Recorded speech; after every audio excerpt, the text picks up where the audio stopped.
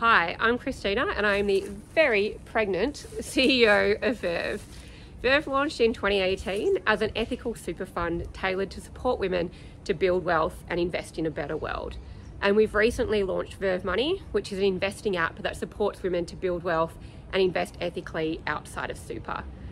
Now, when we started in 2018, we were already really conscious of the impacts of climate change and also really aware that most superannuation funds in Australia were, I think disgustingly, still investing their members' money in fossil fuels.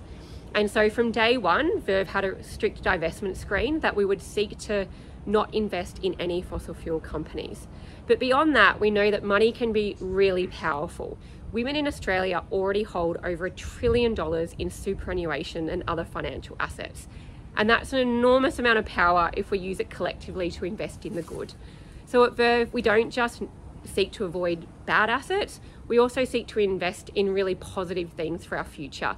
We invest in renewable energy and renewable energy funds.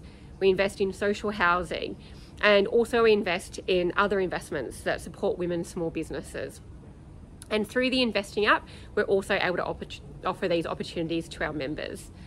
Now, since having my first baby and now moving on to my second, I must say that climate change is a lot more front of mind, as it is for many of you. And I think the opportunity that I would extend to you and extend to your friends and your family is to know that you can invest in a positive way that doesn't invest in fossil fuels. And for me personally, I want to look back in 10, 20, 30 years' time and be able to tell my children that none of our finances were exposed to that sort of asset. As for me personally, it's not good enough to profit on wrecking the planet.